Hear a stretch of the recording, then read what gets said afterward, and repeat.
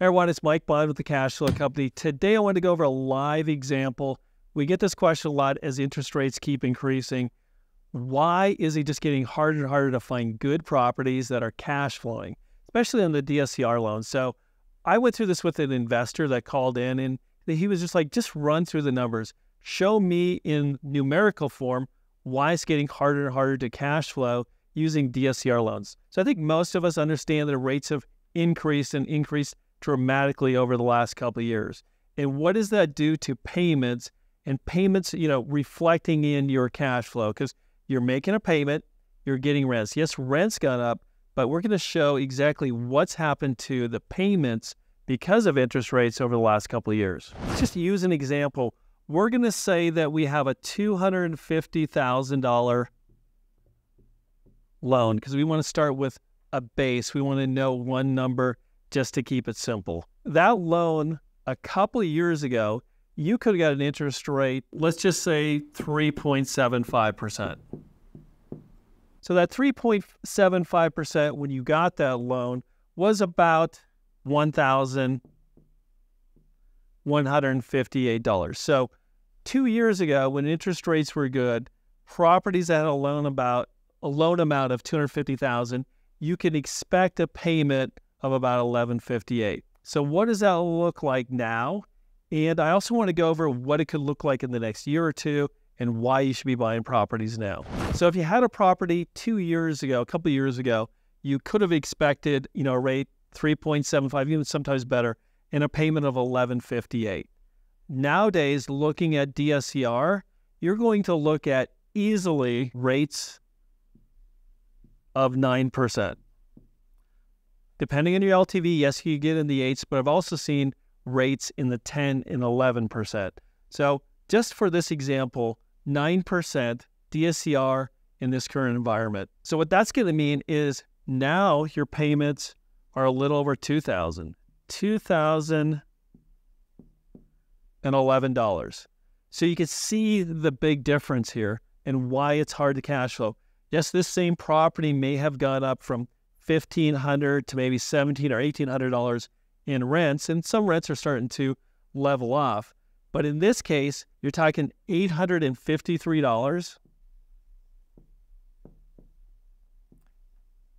increase on the same loan amount just based on payment. So DSCR is getting harder and harder to qualify, and it's because not only are the rates going up, but the DSCR ratios are changing. So it used to be a 1-to-1. So your rents compared to your expenses, as long as they matched, they equaled, then the cash flow was break even and you qualified.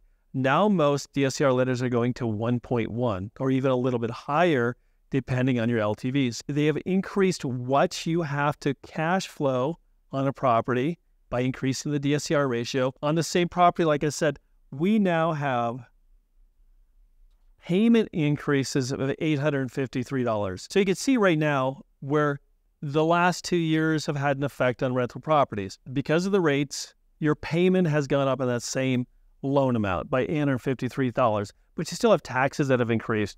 You have insurance that has increased. So all of those pressures are making it harder to cash flow in properties. Before I said, why is this a good time to buy? And that's what I want to go over next. And then I'm going to do a follow-up video that's going to show you exactly why, as rates go down and your cash flow increases, why the market's going to push up your values. So if you can find a good property right now, and I think that's the key, is finding a good property with some equity, undervalued properties, 70%, 75% max in this market that 2 years ago would have appraised for that extra value, you're going to create the generational wealth and your income is going to come back in line. So how are rates going to help you in the future? Everyone predicts that rates are going to go back down in the next 12 to 18 months. No one predicts that they're going to go down to where they were, 2.5 for owner-occupied, 3.75 or better for investors. But let's just say they go down to 7%. The same transaction at 7%. What's going to happen is you're going to start with a 2011 principal and interest payment. So at 7%, that payment's going to be now, if you refinance, $1,663. Now, in this example, as we see, in the future when interest rates drop down to 7%, and you refinance the 250, or you have a property at 250, what you're going to see is a difference just in payments, just because of the interest rate, of $348. Same loan amount, just different interest rate. Now your cash flow has increased $348 because your interest rate is better and your payments are lower.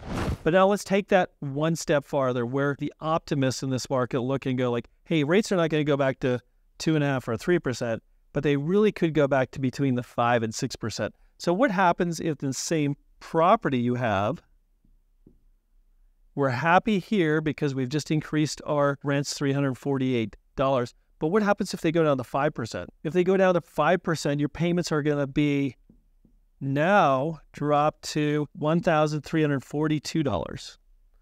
The same property, same loan amount.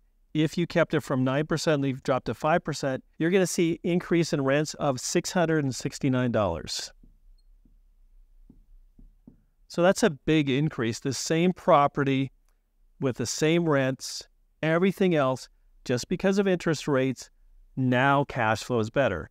Right now we're on the upswing, which means we're finding properties that are not cash flowing. My suggestion to people out there who are still active and looking for great deals, if you can find something that has good equity in it, 25, 30%, grab them as long as they're breaking even or close in this market. In a year, 2 years, as rates go back down, what you're going to find is that you could refinance, increase your cash flow without having another property. So you're going to add another $669 in rents as rates go down, and your values are going to go up, because the more affordable homes are, the bigger the market out there for like homes. Buyers out there, they're going to start buying again, and the values around you are going to go up.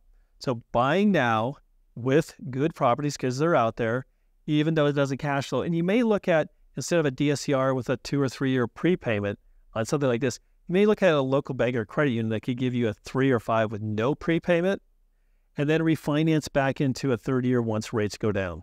All I wanted to do is show you what we're talking about with people out there, because there's a lot of people who are questioning why.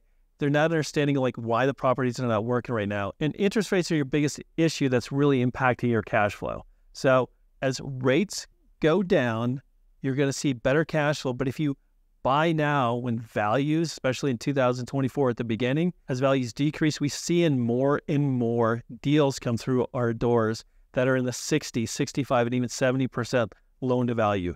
People are finding them. You just have to look. You have to work a little bit and find the good deals. When you find the good deals and you want to keep it, just make sure it at least breaks even or maybe hits that 1.1 in this market, because in the future, in the next 2 to 3 years, you're going to turn that property into a great cash flowing property. So this is one of the examples we wanted to do. We're going to do another video coming up on the impact on the buyers. Why are buyers kind of flocking away? We're going to look at how in a property very similar to this, that a couple of years ago, they could afford something like this, but now all they can afford is about half of that. So we're going to do another video coming up so you can understand, especially on the flip side, why it's getting harder and harder. The pool is shrinking.